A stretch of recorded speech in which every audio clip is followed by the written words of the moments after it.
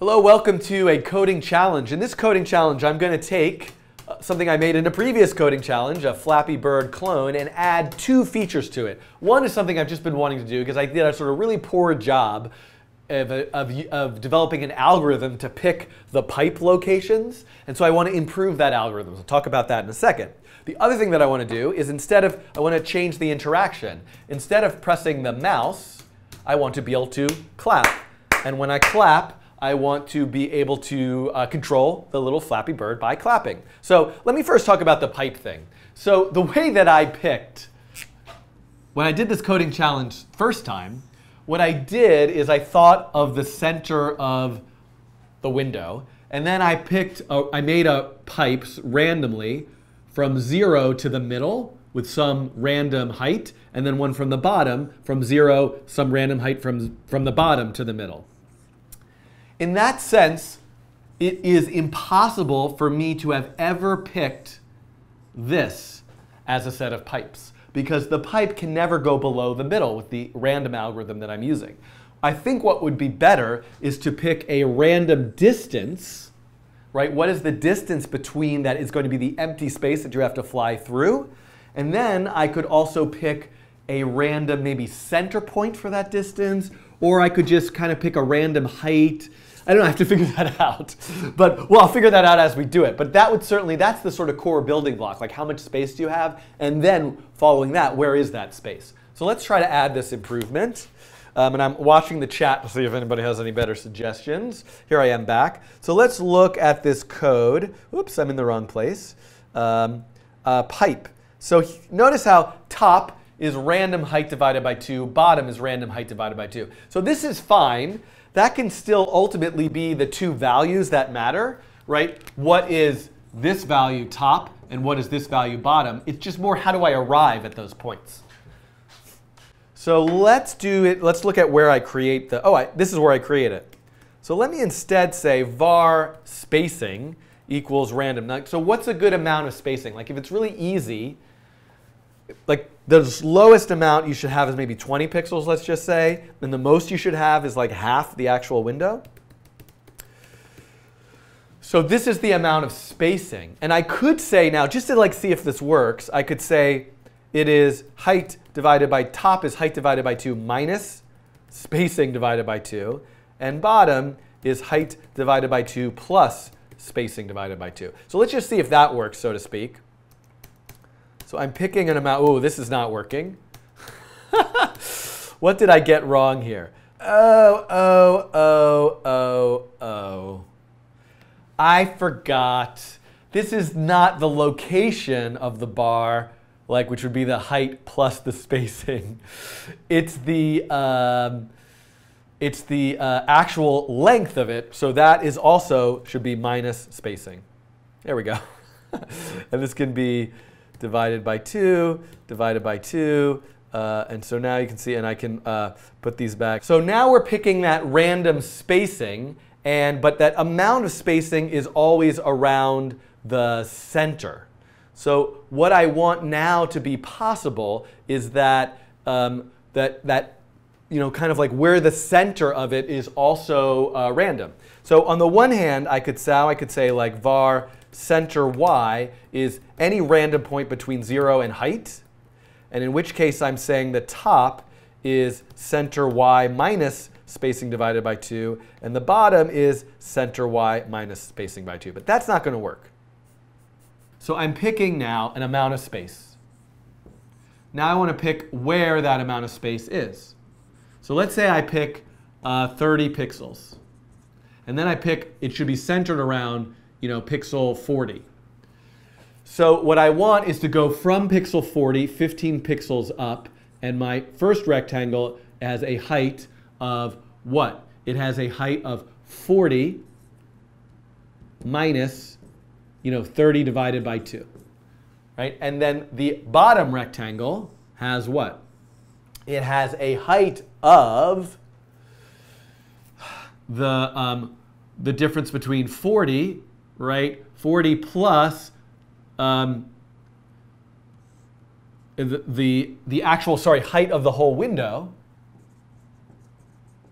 minus the center plus whatever that spacing is. So if we, I'm sort of figuring that out, if I come back here, I should be saying something like the height is height minus center minus plus spacing divided by 2, right? So how does that should give me now the height of the top is from 0 to wherever that center is minus the spacing. And then the bottom starts at the bottom going all the way up wherever that center is, but then shifting by that spacing. So now what I'm going to do is actually make the spacing always 20 pixels and just have a random height. And we should see this work. So we should see now that the amount of space should always be 20 pixels. Now it didn't work when the center point was actually picked too high. So I don't know if I can force that to happen again, but let's say I pick the center point at 15 pixels. We have to fix this. If I pick the center point at 15 pixels, actually it is working. So what if I pick the center point at 5 pixels? Yeah, you can see, or 1 pixel. Now it's sort of broken. So one thing I have to do is I have to limit where I pick that center point based on how much spacing there is. So maybe the center should be picked between spacing and height minus spacing. So now we should see, I should, I could add a lot more pipes. Like where am I, how often am I adding the pipes just to sort of test? I add pipes if one goes off the screen, and then the pipe moves at a certain speed. I guess that's what's controlling it. So let me just make the pipes move faster. Oh, that doesn't help. Maybe if they move slower, whatever. I have to adjust how I'm doing that too. I should add pipes in a different way. I could just add them every so often. But now I should be able to add a random spacing. I'm pretty confident that it's working, and we could make the game kind of hard. Whoops. And I'm going to have a random amount of space. OK, so now we've improved this game by changing the way the pipes are built. And they look, design-wise, they don't look very good. So it might make sense for me, by the way. Just somebody in the chat had asked for me to make them a little wider. Why not, right? OK, so now we can see they're a little bit wider. And this is much too hard for me to play. But obviously, this is stuff that I can make various design decisions about by just changing. I'll make the spacing a little bit easier. So let's make the game a little bit easier to play. Let me make sure it's like vaguely playable for me. I should add a score and some sound effects and all that sort of stuff. But right now, what I really want to do in this video, boy, it took me way too long to get to this, is what I want to do is change the interaction. So I'm reading the chat. I want to change the interaction so that when I clap, this little flappy circle jumps. OK, so what do I need to do? First, I need to make sure that I've got a reference to P5 sound, which I do. Now what I want to do is I'm going to create an object called mic. And I want to say mic equals new p5.audioIn. So I want an audioIn object. Now, what I want to do is say var volume equals mic.getLevel. Now, I think what would be useful is to be able to visually also see what the current level is. So one thing I'm going to do is at the end of draw here, I'm going to draw a little bar. So let me say fill green. Let me draw a rectangle. Let me first say y is map the volume, which goes between 0 and 1, to some value between height between height and 0. And then I'm going to draw a rectangle at the edge of the screen, which is like width minus 50, at y with a width of 50 and a height of height minus y. So I just want to add something really quickly, and I have a syntax error, line 63. Somehow I got an extra bracket in there. P5 audio in. I'm not importing sound. So one thing you got to make sure is that I'm using the P5 sound library, which is hopefully there in the libraries folder. It is. OK, so y am I not seeing my nice little rectangle? Let me make sure the volume is working. Ooh, I'm just getting 0. So how come oh, I didn't say start. Ah, always cannot forget, cannot forget mic.start. I've got to start listening. And now I'm listening. OK, so we can see here, I just wanted to have that there because I want to be able to visually see what happens when I clap. So now what I need to do is make the bird jump when I clap. And there's a lot of console logging going on. So let me look at this. That's fine, have that there. Let me take out the console logging the volume.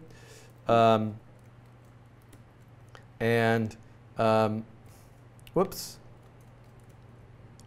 OK, so and I can, oh, there's some console logging in this pipe that I can take back out now. OK, so here we go. Ah! Let's make this really work, everybody. So the first step that I might do is first I got to look. This is all I need. When the key and I hit the space bar, bird goes up. So on the one hand, I could just say like, hey, if volume is greater than 0.2, bird dot up. So let's run that and see what happens. So already it's working. The thing is, first of all, if I talk, already it's working. The thing is it's responding almost a little bit too well. So there's a lot of sort of thresholding of what's the appropriate threshold. So I should make a slide. Let's make a slider here to calibrate this. So I'm going to say slider equals create slider. Between 0, the range is between 0 and 1, starting at 0.2 and with a increment of 0.01. And so let's just make sure there's a slider here. Where's the create slider? There it is. So I can use this slider to adjust what will hopefully be a threshold. Then I want to draw that threshold. So I want to take, I want to say var threshold equals, what do I want to say here? I want to get the value of the slider. And then I also want another y value. I probably shouldn't, I'm going to say ty for threshold y, which is map that threshold between, which goes between 0 and 1 from height to 0. And then what I want to do is I want to say stroke, let's make it red. And I'll say stroke weight, just so we can really see it 4. Then I want to draw a line from width minus 50 at that threshold to the width at that threshold. So I want to be able to see, there's a line, right? And I want to be able to see that threshold. I want to be able to like move that threshold. So I have a sense of where that threshold is.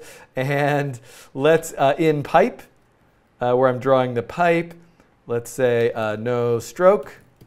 And in bird, where I'm drawing the bird, also, let's say no stroke. So that stroke is only for the rectangle. And I can also say here, no stroke. OK, so we should see now that I want to like calibrate this threshold. So that's one thing that I want to do. So now what I'm saying is when volume is not greater than 0.2, I'm saying when volume is greater than threshold. So now let's run this again. So now you can see whenever the volume goes above that threshold, it actually it moves it up. So I can make the threshold higher. So now I have to be much louder. Those were some loud claps. I hope I haven't hurt anybody's ears. So, but here's the thing. Even though controlling this threshold is really useful, this is not exactly what I want to do. To determine if I'm clapping, right, whenever I talk or make a sound, the volume gets louder. A clap, though, is an instantaneous sound. But even as slowly as I might clap, it's actually louder than the threshold for quite a bit of time, several frames of animation. So that up force is applied many, many, many times. What I actually want to do is have a double threshold. I want a threshold for how loud a clap is, but I only want to trigger the up force once, and I don't want to trigger it again until it's become quiet and then loud again. So what I actually need are two thresholds. So I'm going to make slider top and slider bottom. So I'm going to say slider top, and I'm going to make another one, slider bottom. These are both sort of, and I'm going to have the top threshold start at 0.3 and the bottom threshold start at 0.1.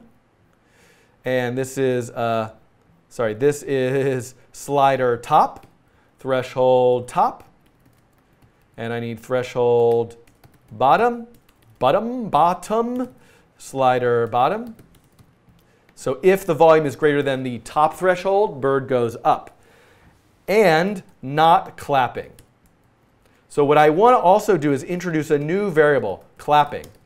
And clapping starts at false. So I assume I'm not clapping. So I only want to trigger the force if I'm not clapping and the sound has gotten above a certain threshold. So if the volume gets above a certain threshold and I'm not clapping, trigger that force and set clapping equal to true. Now, if the volume ever gets below the bottom threshold, now I can set clapping equal to false, right? So I can only trigger that force when I'm above the threshold. So let's also, this is top Y, and I want to do bottom Y. This is threshold top, threshold bottom, and let's make this one blue. And bottom Y, bottom Y. So I should see now two thresholds. So the top threshold and the bottom threshold. And I picked some arbitrary numbers. Let's see how they work. So I think I need to move the top threshold down a little bit. And let's move the bottom threshold down a little bit too.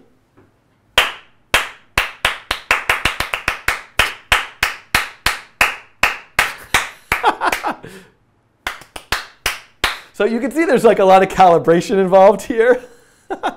But the idea is working. And so I'm even going to make the top threshold lower. And now we're going to see how.